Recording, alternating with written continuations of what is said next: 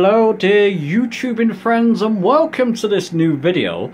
This is showing how you can set reverse thrust on your Cytec or Logitech throttle quadrant. Mine's a Logitech throttle quadrant, but I believe they're one and the same thing. So many people use this. How to set reverse thrust with Microsoft Flight Simulator 2020. By default, reverse thrust isn't set. So I'll tell you what I'm going to do. I'm set up with the FS2020 here. I'm going to jump on my computer and show you a few settings on how you can set this. Okay, so while you're in game, press escape to get to the options menu. Go to controls. And you want to put the filter on all, because on assigned at the moment we don't, if you go down to throttle here, we don't have a button set to reverse thrust or an axis set to reverse. We've got the reverse axis, which is completely different, but not reverse thrust. So you want to make sure filters on all. Go to power management, that may be showing like that, so you'll have all the menus showing like this. Go to power management, click on that. Click on throttle. You probably have to actually click into throttle like that as well, so it shows all the throttle options. Go right down to the bottom of the throttle options, you will find toggle throttle reverse thrust. Now what you want to do is click on that.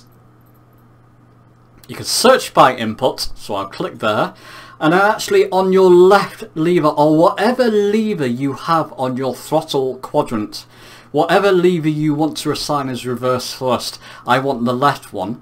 I'll click it right down. Should show a Z there. And then click validate. And then it will come up there. Sometimes it doesn't always come up. You can click it and it won't show. I think it's showing because I've set this previously. If it doesn't show there, go to select input and then scroll down slowly. Otherwise you'll go past it very slowly until you see Z come up. I've got it set to Z anyway. And just click validate there and then click apply and save, and now we have the Z, the left lever on your throttle quadrant. When you pull it right down, we've got it set to reverse thrust. Let's show you the effects of this in game. Okay, so let's give you an example of this. So I've got my reverse set as my Z function. So if I pull my throttle lever, I've got my throttle set to this lever. You may have it set to a different lever, but it's set to this for me. If I pull it down, which is effectively reverse, toggle it, I should be going in reverse. Let's show you the forward thrust for now. So I'll push the throttle forward, and you should see the aircraft move forward as it is doing. So let's push that down and let's brake. Got my brake set to that button still. It's good for me. Let's just quickly toggle this. So just pull it down and push it back up. So I've toggled it. Now if I push my throttle forward,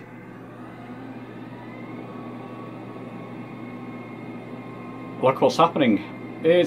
The aircraft is going backwards. We've reversed thrust on that. The reverse thrust is not quite as powerful as the forward thrust for obvious reasons. Now the camera is panning itself automatically for whatever reason. It doesn't really matter. Let's just null that throttle and press brake.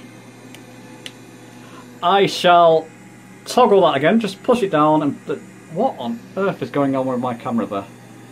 I'm not doing anything.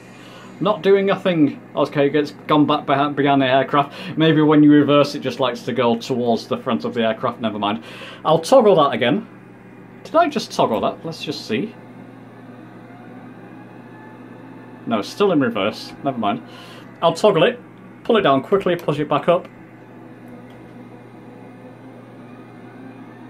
And off we go into forward throttle again. Let's do this quickly. Null it.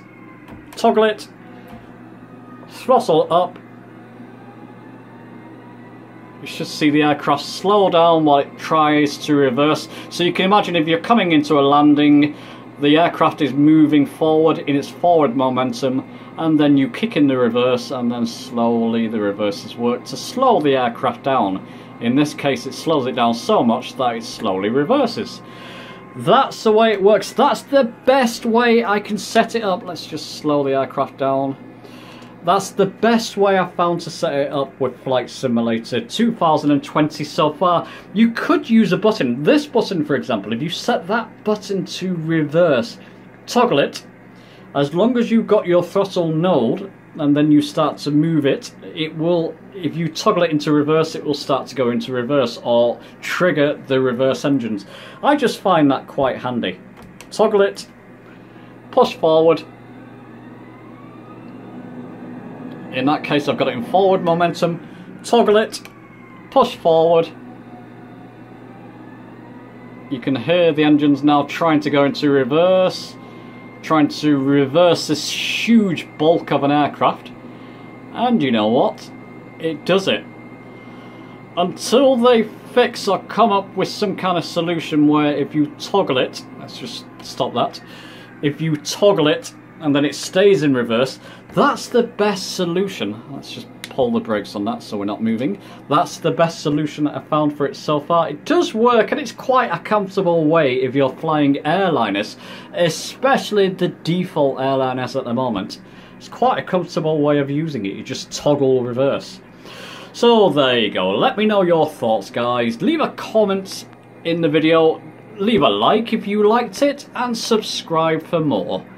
I shall see you very soon.